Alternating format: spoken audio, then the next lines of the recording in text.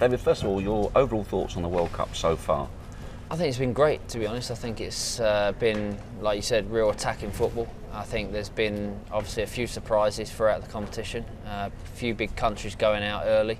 But I think overall, you know, I've kind of judged it off what I've seen on TV and the happiness throughout the fans, throughout the stadium. That's obviously outside of the field. I think people have really enjoyed this World Cup. I know previously you said you're sitting on the fence when it comes to the final, but what could decide which way it goes for you? I think a special moment by a special player. And I think that obviously is always the case majority of the time in big games, big moments in games, and it's down to big players. But obviously Germany have got a great team. There's not one particular star throughout their team. They've just got a great team spirit, a great team unit, and they've been together for quite a few years. So, you know, they know how to win games. And obviously with Argentina, they've got some great players, and obviously Lionel, a player like that on a stage like this, you know, it's kind of it's going to be special. What's your gut feel? I mean, I've got a history of both countries, so, you know, picking one of them. But, you know, I respect, obviously, the way the Germans have played for so many years. And obviously, I have a huge amount of respect for Argentina because they're such a great, passionate nation. I mean, I'd have to say Argentina, just because I love Lionel. I love Messi as a player, as a person. You know, I think he's a real humble person with such a great talent, and you see the way he plays. It means something to him. So I'm going to say Argentina. What did you make of England's disappointing tournament? It was always going to be tough coming into this tournament because obviously we had a difficult group. I know that can never be an excuse, but obviously it's fact. You know, you come up against Italy. You know, they're always going to be tough in a World Cup, even though they didn't qualify. You know, they're still a good team and good players. And obviously when you don't get off to a good start in a competition, you're always kind of chasing things and you're always under pressure.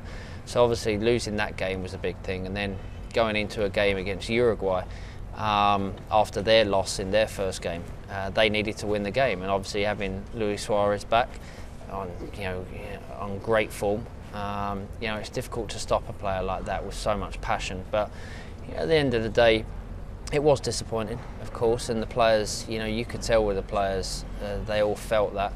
But I think that we've got a group of players that are young enough to get over a disappointment like this. And I think what Roy's done, you know, he's brought a lot of young players in that are going to be there for a good few years. And I think that's what's come out of this competition. You know, they've obviously had experience of playing on a world stage. They've had disappointment, so it's going to hopefully make them hungrier to go and be successful in other tournaments. But obviously, you know, England fans, you know, I've obviously been to a few World Cups and I know how much it means to them. But I think what I will say about obviously the fans is the fact that the way they showed their support for the team in that last game when we all knew that we weren't qualifying, it says something about our fans and the way they support us, and it's really incredible. So do you think it's an exaggeration to say crisis? We might be struggling to even qualify for tournaments in the future? I wouldn't say it's a crisis because I do think that we've got good young players coming through, but I think that you know, people always will think, you know, it is a crisis because obviously we didn't qualify, but I don't think that we was the worst team in the group. I don't think that we played actually particularly bad. I just think that we came up against two teams that, you know, at certain moments, clinical moments, they finished us off. In terms of Steven Gerrard's decision, he's taking his time out to think about whether or not he wants to continue with England. You always said I'd play for England whenever they asked me. What advice would you give him as a former colleague and friend? I mean, you know, Stevie doesn't need my advice, but I think, you know, obviously I've been there. You know, obviously I've played for England for quite a few years, and you know, captained England.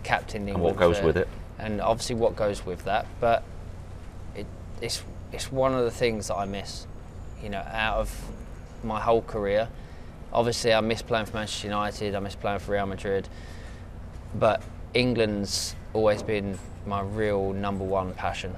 and playing for England always meant more to me than anything else. So, you know, for me, it's one of the things that I miss about football. You know, it's the thing that I miss, playing for England. So, I think it'd be great if Stevie continues, because I think at the end of the day, you know, obviously it was a disappointing tournament for the whole team, and the captain kind of takes the real kind of, not brunt of things, but I think as a captain you feel a certain responsibility to lift the team, and Stevie has done that for many years, for Liverpool, for England. He's always been a real motivator, the way he plays and his passion that he shows on the pitch. And for me, I'd love to see Stevie to continue, because I think these young players need someone to look up to, and I think they need a mentor to actually, you know, someone that's been there and done it. And I think Stevie's a great captain. He has been for Liverpool, he has been for England, and I'd love to see him continue. And you know, like I said, he doesn't need my advice, but one thing that I would say is, if you can play for England as long as you can, then do it. Luis Suarez, do you see parallels between him and Eric Cantona? Flawed genius. All I see is two great players. You know, I know obviously what he did, you know, is inexcusable, you know, with players, and you know, every time something happens, you know, even with myself with 98, you know, it was inexcusable. But you know, these things happen, they shouldn't happen, but you know, he's come out, fair play to him, he's come out, apologised. He understands that he's a role model, and I think that's one of the reasons why he's come out so strongly and said, you know, his apologies, and it wouldn't happen again. But you know, Eric was a great player and you know, a legend, and a player that I always looked up to. And the same with Luis. You know, for me, you know, I look at his football talent, and he's a hell of a talent. And if he goes to Barcelona, he's leaving the Premier League. It looks like that's done. If Is it's that a real done, shame? It's a shame, because you know, Liverpool was so close to winning the Championship last year. You know, he was a real big part of that.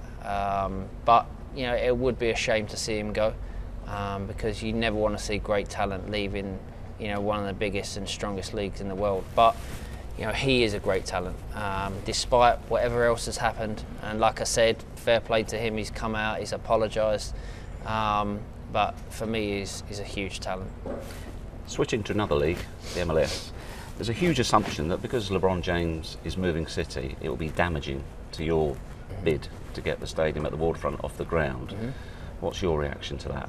I was just actually asked that question, you know, what effect does LeBron leaving Miami? You know, it doesn't have any effect to the franchise, to the fact that we're bringing a team to Miami. When I've been asked in the past about LeBron's involvement, I've always said, he'd be there as a friend. You know, he's always shown his support for the game. He's always showed his support for myself and me bringing a team to Miami. Obviously, his involvement, you know, was always something that I'll always leave up to LeBron. You know, if he wants to be involved, he doesn't have to live in Miami. You know, like I said, he's a fan of football in general. So if he wants to be involved in the franchise, then great. But it doesn't stop, you know, my visions. It doesn't damage, you know, my visions for the team for Miami. Business as usual. Always.